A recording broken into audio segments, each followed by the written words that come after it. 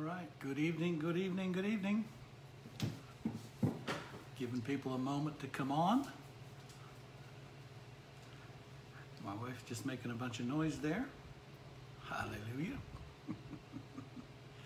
Hi, everybody. Share with friends. Yes, please do.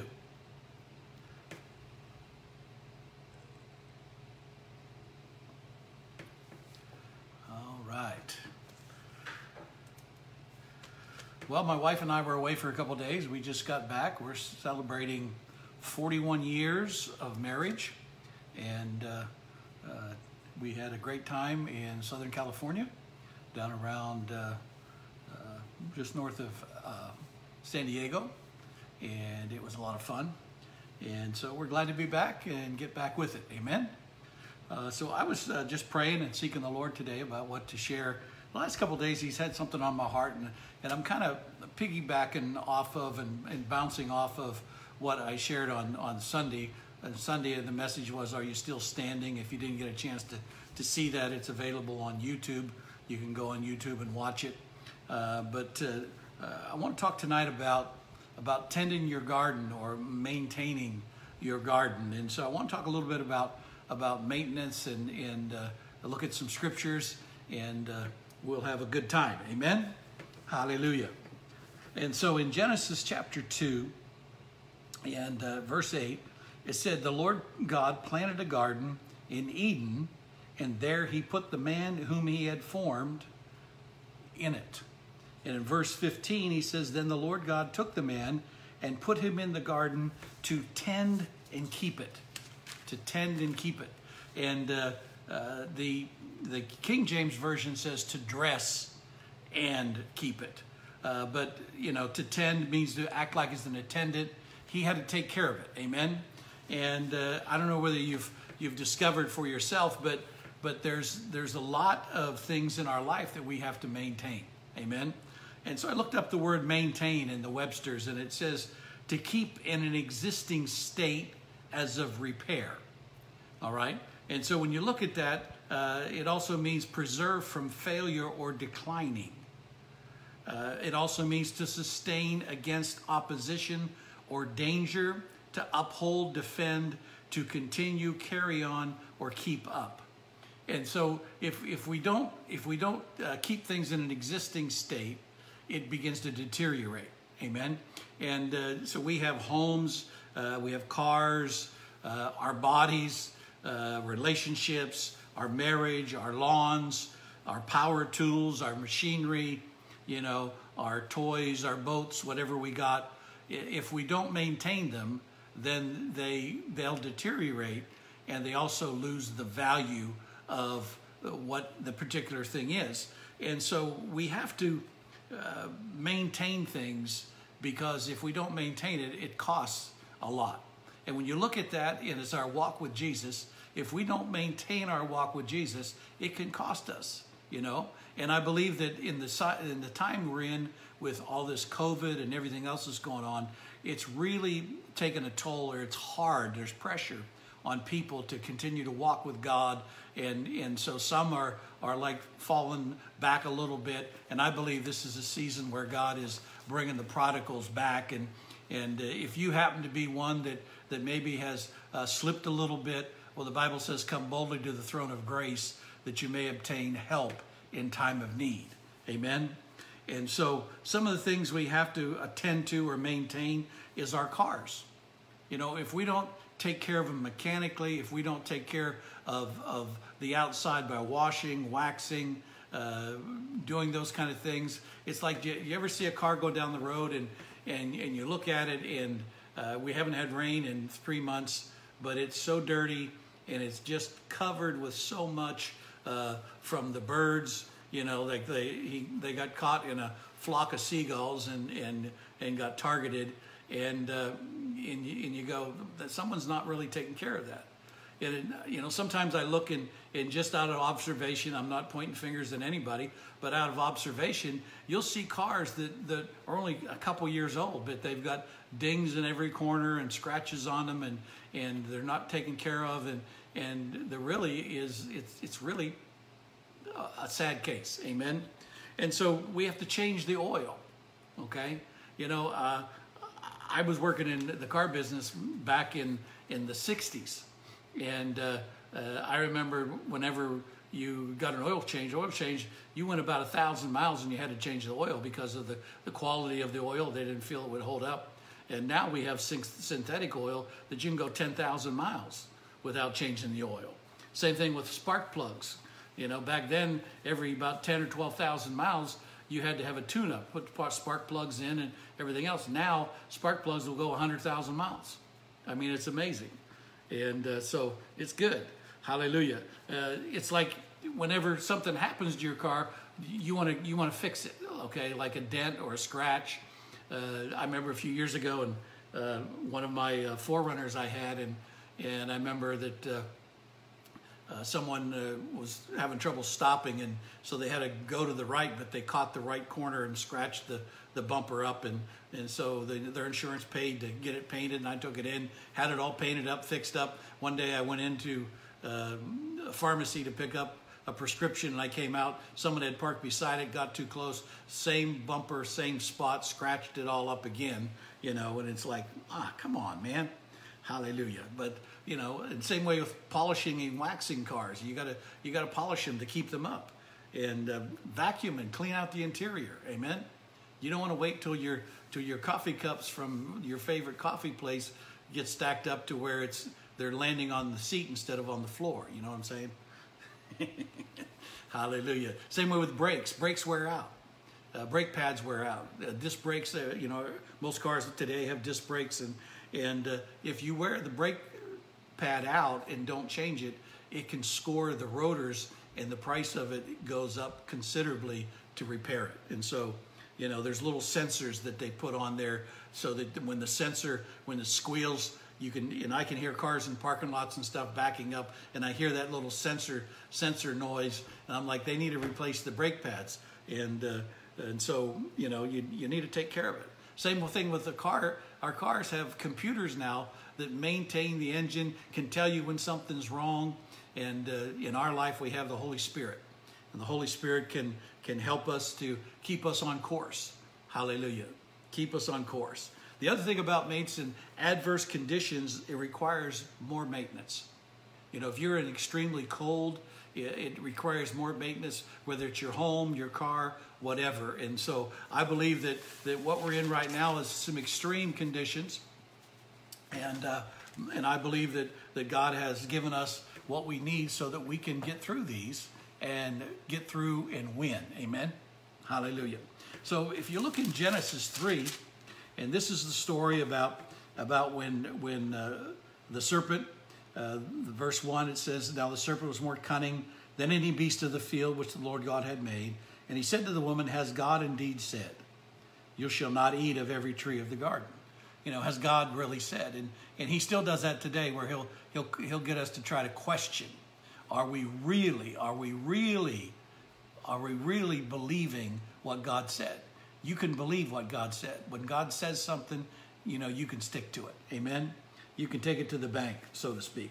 It said, "And the woman said to the serpent, we may eat of the fruit of the trees of the garden, but the fruit of the tree which is in the midst of the garden, God has said, you shall not eat it, nor shall you touch it, lest you die. Then the serpent said to the woman, you will not surely die, for God knows that in the day you eat of it, your eyes will be opened, and you will be like God, knowing good and evil." And God was not saying that they would physically die; spiritually they died. Their relationship with God was just severed, basically.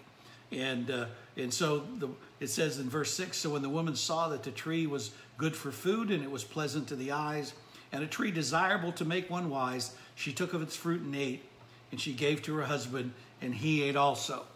And so then a little later, in the cool of the day, when the presence of God came walking through the garden, and they went and hid because they saw that they were naked, and they took fig leaves and the leaves and they sewed them together and made some clothing. You know, they were the first clothing manufacturers. Hallelujah. And so the Lord said to Adam, "Where are you?" You know, I always say this: if God has to ask where you are, of course he knows where you are, but if he's asking, it's because he wants you to realize you're not where you're supposed to be. Amen. And so he says, so Adam says, I heard your voice in the garden, I was afraid.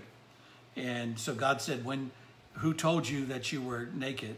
Have you eaten from the tree of which I commanded you that you should not eat? You see, one of the things the enemy wants to do is he wants to try to make it look like God's trying to keep us from things instead of protecting us. You know, there's certain things that, there's certain ways of living that God says this isn't the best way to live. This isn't good for you. And it's not like he's trying to take all your fun away. You know, I mean, I've been saved for 49 years and I've had all kind of fun in my life, you know, but it's good, clean fun. And so God is good. Amen. Hallelujah. Hallelujah. Amen. And so if you look in the natural, if you own a home, and I always say that the thing that grows best in your flower beds, it grows better than the flowers. It's the weeds and the grass that gets in there. Amen. You know, the wind will blow seeds and they'll get into the soil and they'll start to grow. And so if you don't go through and begin to, you know, take your hula hoe, go in and work it, the longer you leave them, the harder it is to take them out, because the root is so strong. And you go to pull them out, you're pulling a whole clump of soil, or you got to really dig it, you know. And so it's the same thing with things in our life. The longer we leave the wrong thing in our life, you know, it takes more work to get it out. So it's good to take care of it when it first shows up. Hallelujah. Hallelujah. Now look at Philippians chapter 2. Philippians chapter 2.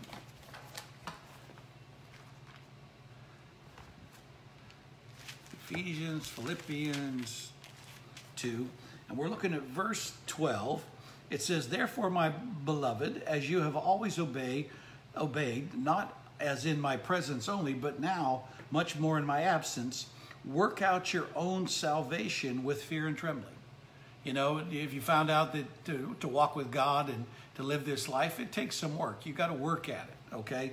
And he goes on, it says, for it is God who works in you both to will and to do of his good pleasure.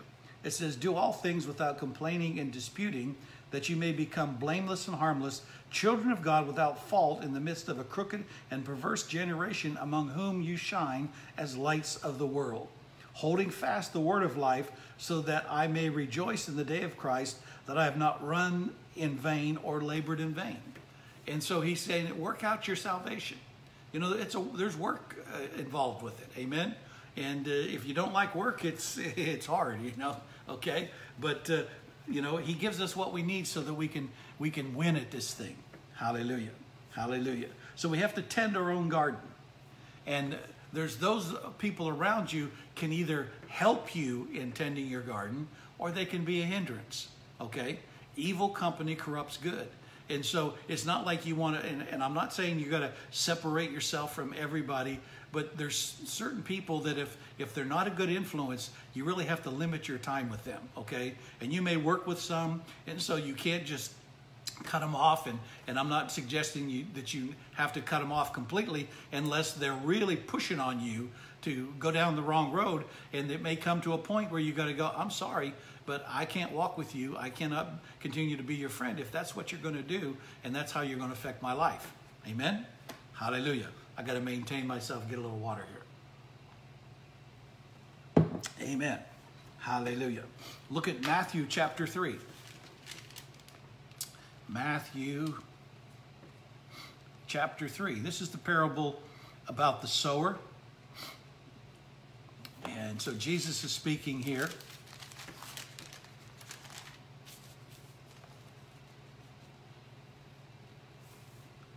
Or, pardon me, Matthew 13. I said 3. I meant 13. Sorry. Hallelujah.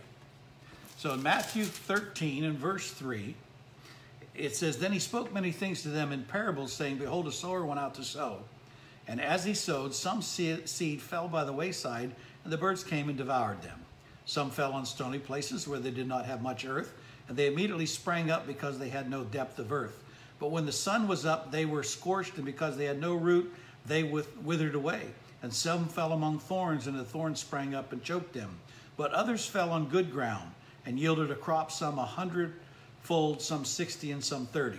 He who has ears to hear, let him hear. Now let's go over to verse 18, and he's explaining. He said, therefore hear the parable of the sower. He's explaining the parable, and he says, when anyone hears the word of the kingdom and does not understand it, then the wicked one comes and snatches away what was sown in his heart. That this is he who receives seed by the wayside. And so one of the things we need to get is get understanding. You know, when we start to understand that what God says in his word and what he wants us to believe and walk in is going to benefit our life and be productive in our life and help our life. You know, when you start believing it, you go, I understand. We need understanding. We need comprehension about what he's talking about. Amen? Because when you don't have understand, the enemy can come along and snatch it away. Like, no, that's not true. That's not true. Sometimes you have to read, study. You got to investigate and get it in you. Amen? Hallelujah. It says, but he who received the seed on stony places, this is he who hears the word and immediately receives it with joy, yet he has no root in himself, but endures only for a while. For when tribulation or persecution arises because of the word, immediately stumbles. Now he who received seed among the thorns is he who hears the word. He has, and the cares of this life and the deceitfulness of riches choke the word, and he becomes unfruitful.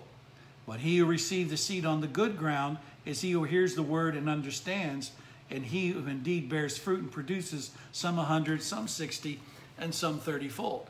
And so you see, if you look at in the natural, in the ground, it's like when you till the ground, when you work the ground, it's easier for the seed to go in and take root. And so as we continue to tend our garden and keep out the things that aren't supposed to be there, don't allow them to take root, then it's going to affect how you walk and the things you're going to do in your life. Amen? Hallelujah. Proverbs 4:23 says, keep your heart with all diligence, for out of it spring the issues of life.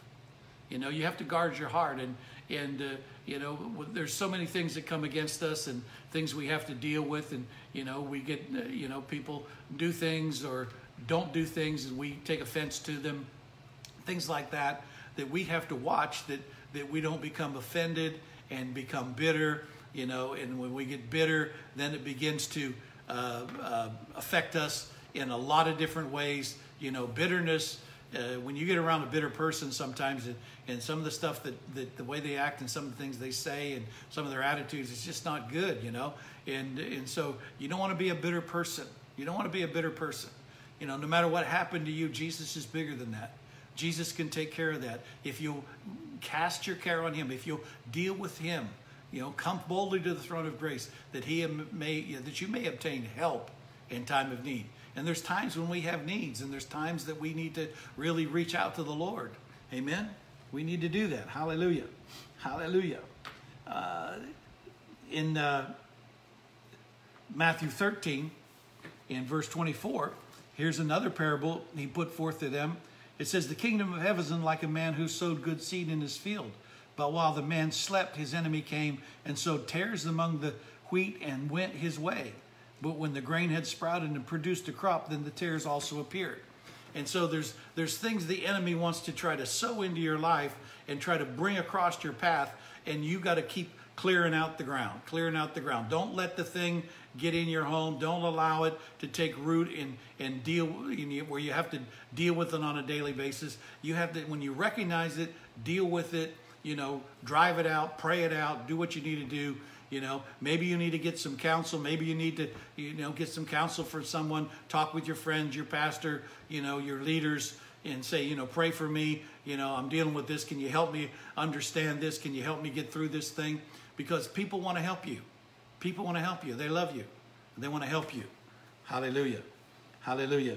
Proverbs 23:7 says, as a man thinks, so is he. As a man thinks, so is he. And the battle is up here. The battle is in the mind. And the things that we think are what cause us to take certain actions and responses. Okay? If you're thinking the wrong thing, then it can lead you to the wrong actions and the wrong responses. Hallelujah. You know, and I believe one of the things that the enemy is really working on right now is he's lying to people to say that people don't care about them. People don't care. I just feel that right now that there's some of you are watching. There's a couple of you watching that you're really, really almost, you're not there yet, but if it keeps going, you could almost get paranoid about what people think about you. And the fact of the matter is, most of what you're hearing or what you're sensing is a bunch of lies. It's absolute lies. Don't buy into what the enemy is trying to feed you. Amen? Listen to the Lord. Pray. You know, it's like maintaining your car. All right? If you maintain your car, you put so many miles on it, you've got to change the oil. Okay? And so, but we need maintained daily. Daily we need to be maintained. And our relationship with the Lord is not something that, you know, don't go from Sunday to Sunday. You need to talk with Him, pray, you know, spend a few minutes in the Word, read some scripture, build yourself up, pray, do what you need to do there. Amen. Hallelujah. Look at Isaiah 55. Isaiah 55.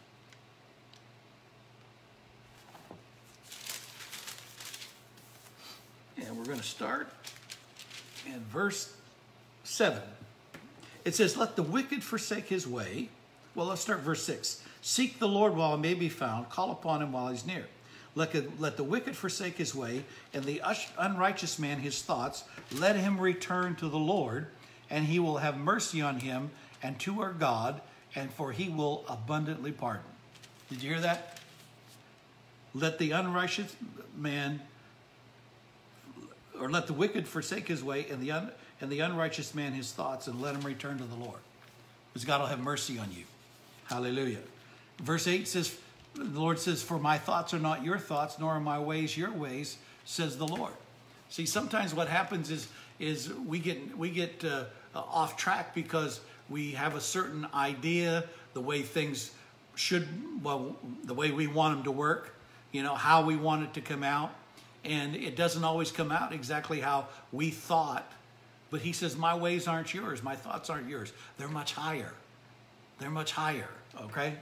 He says, as the heavens are higher than the earth, so are my ways higher than your ways, and my thoughts than your thoughts.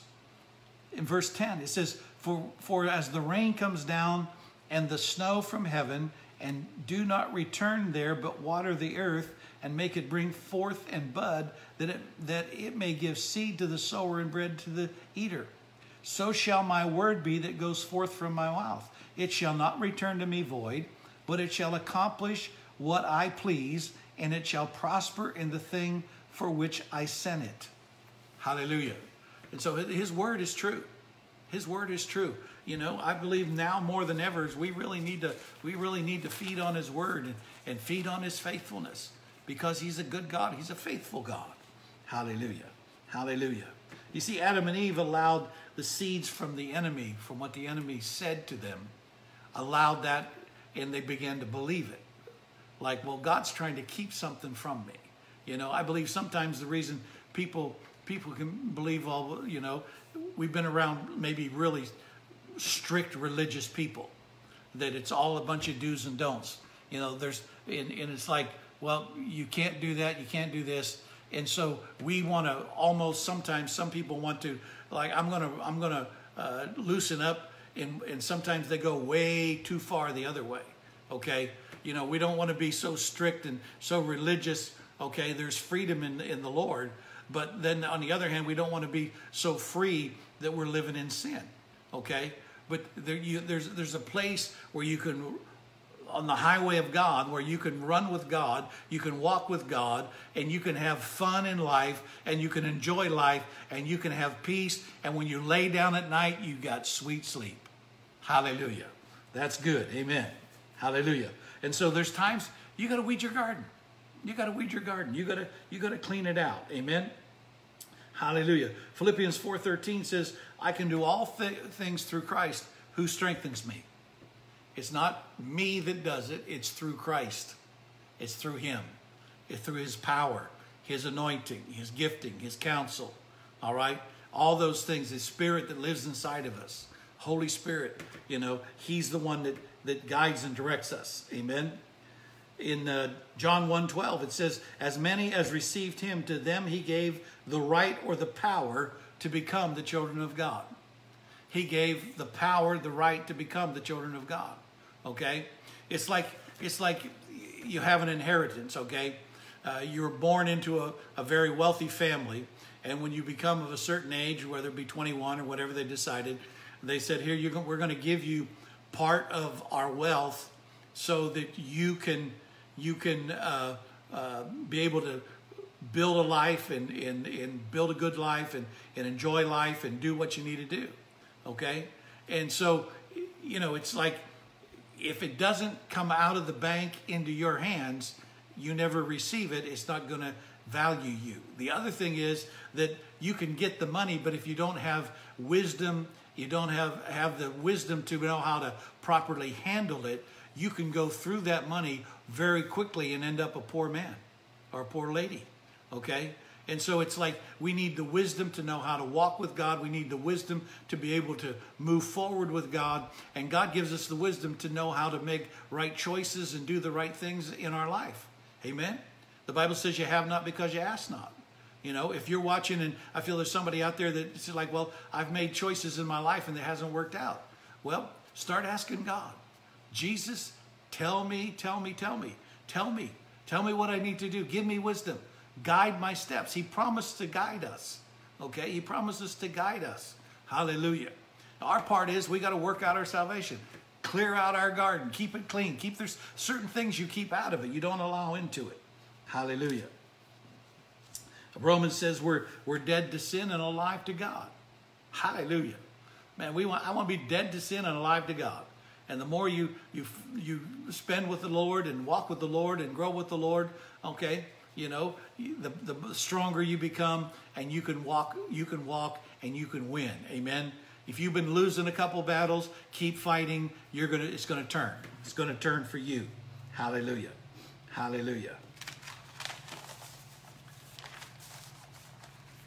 One of the things before the truth can set you free, sometimes you have to recognize the thing that's holding you captive. And sometimes the way we do that, the Bible says you shall know the truth and the truth shall set you free. The truth can't set you free. If you don't know the truth, it can't set you free. But when you know the truth will set you free. It will set you free because you recognize, wait a minute, that's wrong. That's not right. I need to change that. I need to change that. Hallelujah. It's like, when I first got saved and even when we first got married, there was certain things that we would do, not bad things. It's just, we had routines that we did and how we would, go family dinners and stuff like that. And there's nothing wrong with those things, okay? But as you grow in God and as your priorities changed, some of those things changed. Some of the things you like to do, whether, I like auto racing, okay? I don't get to see much auto racing, okay? Because there's other things that I'm busy doing, okay? And you go, well, do you feel bad? And no, I don't feel bad, all right?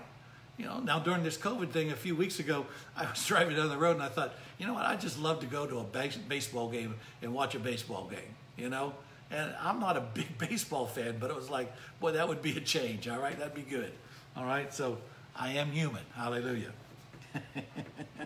Hallelujah. 2 Corinthians 10, verse 3 through 5, it talks about our weapons of our warfare are not carnal, but mighty through God to pulling down strongholds.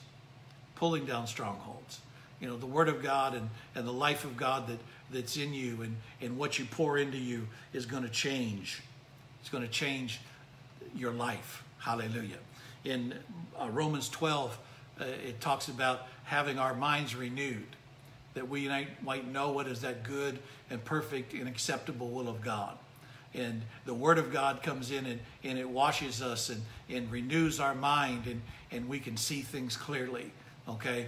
If you've been struggling and there's things that are not going good in your life, sometimes you need to just, dive into the Word and I'm not talking about going from not reading to go to 3 hours. That's not going to happen because you're not going to be able to do that. But start with, 5, 10, 15 minutes a day. Just spend a few minutes reading the Bible, and build up from that, okay? And the thing is it's not just reading the Bible, it's getting something from what you read. Okay? So, you know, you read, you study, you look, and his word is life. It's life. It's life. I mean, if you go a couple days without reading and you open the Bible and just started reading some scriptures, and man, it's just popping off the page at you, and you're going, wow, yeah, I love this. This is great. Amen. Amen. Hallelujah. Hallelujah. Strongholds is kind of like the grass and the weeds that take root in your flower bed, and the longer you leave it there, the root goes down deep, and then you almost need a shovel to dig it out. You can't just pull it out. And so the stronghold sets deep roots into our hearts and minds and affects the actions that we take. Affects the actions we take. And I believe that where we're at and what we're dealing with now is this whole lockdown, this fear thing. I mean, the media has been feeding this fear. Is COVID real? Yes. Is it something to be concerned about? Yes. You need to wash your hands and do what you need to do to keep yourself safe, but you can't live in fear. You can't be intimidated to where you're afraid to do anything, okay? You know, and this thing has got to shift in Jesus' name. Hallelujah. Hallelujah. Psalms 119. Let's look at Psalms 119, and we're going to read verse 9. It says, how can a young man cleanse his way? By taking heed according to your word. Listen to this. With my whole heart, I have sought you. With my whole heart, I have sought you. He says, oh, let me not wander from your commandments. And it says, your word have I hidden in my heart that I might not sin against you. Okay? There it's talking about how much work and effort you put into of walking with God. Okay? I mean, this is life. Okay? This is life. And it's part of your life. Hallelujah. Hallelujah. 2 Timothy. Look at 2 Timothy. 2 Timothy 2. And we're going to start in verse 14. It says, remind them of these things, charging them before the Lord not to strive about words to no profit, to the ruin of the hearers. Be diligent to present yourself approved to God, a worker who does not need to be ashamed, rightly dividing the word of truth. But shun profane and idle babblings, for they will increase to more ungodliness. The Amplified says, study and be eager to do your utmost to present yourself to God approved, tested by trial, a workman who has no cause to be ashamed, correctly analyzing and accurately dividing, rightly handling and skillfully teaching the word of God, but avoid all empty, vain, useless, and idle talk, for it will lead people into more and more ungodliness. Okay? There's some things that's just not worth spending your time listening to. Okay? There's some things it's just like, oh, that's just foolishness. I'm not gonna listen to that. Don't want nothing to do with it. Amen? Hallelujah. Proverbs 4, it says, give attention to my words. Keep your heart with all diligence. Keep your heart with all diligence. Hallelujah. Proverbs 23:12 says, apply your heart to instruction and your ears to words of knowledge. Okay? You know, the Bible talks a lot about hearing. You know, be swift to hear, slow to speak in James. And also says, he that has ears to hear, let him hear what the Spirit of the Lord is saying. Okay? And so, be careful how you hear. Be careful what you hear. And because what you focus on, what you spend time hearing is going to have an effect on you. Amen? Now let's go to Hebrews. Hebrews chapter 10. Hebrews 10. And we're going to look at verse 22. Start there.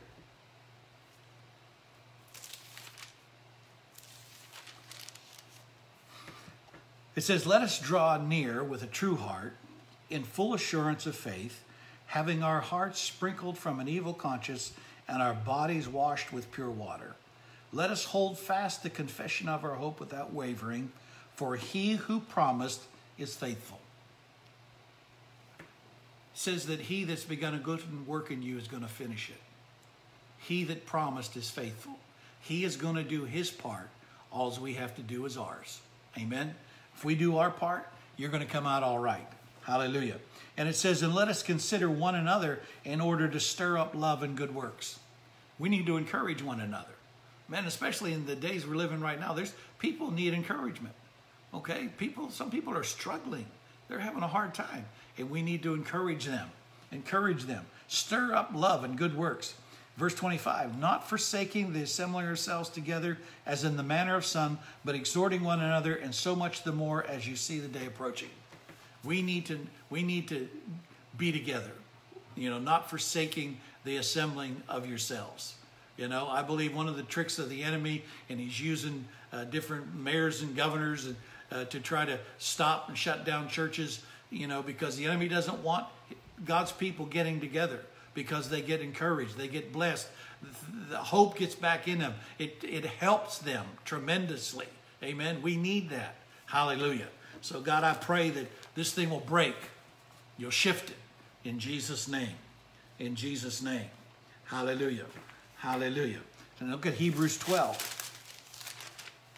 Hebrews 12. And it says in verse 1, therefore also, since we are surrounded by such a great cloud of witnesses. This is talking about Hebrews 11, all the heroes of faith. The ones that had faith believed God. Hallelujah. They believed God. It says, since we're surrounded by a great cloud of witnesses, let us lay aside every weight and the sin which so easily ensnares us, and let's run with endurance the race that's set before us. So he's encouraging us and saying, listen, those heroes of faith, you can be like one of them. You can have faith and you can win in life too. You can win at this thing.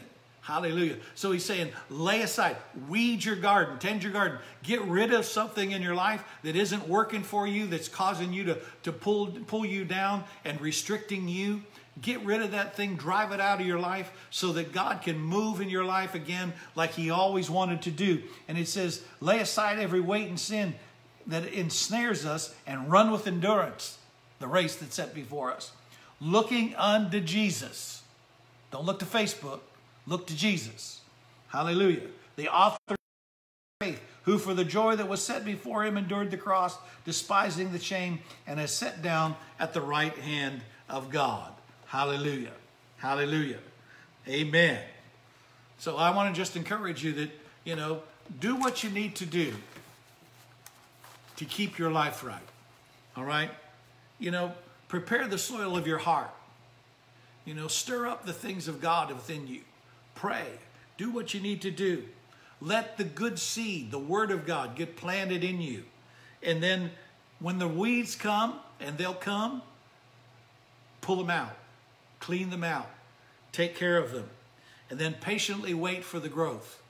See, what discourages some is that, you start and you expect it to progress a lot faster than what you've progressed.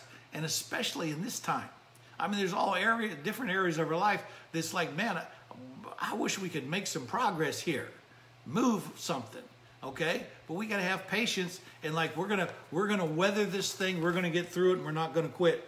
So patiently wait for the growth. Wait for the change. Keep believing. Keep resisting if you need to resist. The more you resist, the stronger you're going to get. And then experience the joy of the harvest. And experience the joy of the transformation, the manifestation that comes within your life, within your heart. Amen? Hallelujah. And so I encourage you, whatever you're dealing with, man, face it head on. You may need some help. If you're part of our church, we're here to help you. Different leaders are here, connect leaders. You may have friends that are spiritually strong that you can talk with, counsel with. Someone can pray with you, agree with you, stand with you, so that you can keep yourself, get yourself back on course, and keep yourself on course. Hallelujah. If you've struggled, I pray that the power of God, the Spirit of God will stir in you right now. That the power of God will quicken you. The Holy Spirit will just encourage you right now. I pray for the strength of God to come into you in Jesus' name. And I pray that God will give you a course to take to walk this thing out and to get free. There's nothing. In fact, the enemy lies to us sometimes and says, well, you've committed the unpardonable sin. I haven't found anybody that would apply to. I don't know anybody that it would apply to, and it doesn't apply to you either. The devil is a liar. Don't believe it. Don't believe it. Trust God. Love God. Get back in church. If you need to be in church, get in church. And let God love on you. Let people love on you. Let people encourage you. And become the person that God wants you to be. And if you were there and you've strayed away a little bit, you can get it back. You can get it back. Amen. God bless you. Thank you for watching. And we'll be back on YouTube on Sunday at 10 a.m. So if you want to watch then, and God bless you. Have a great night.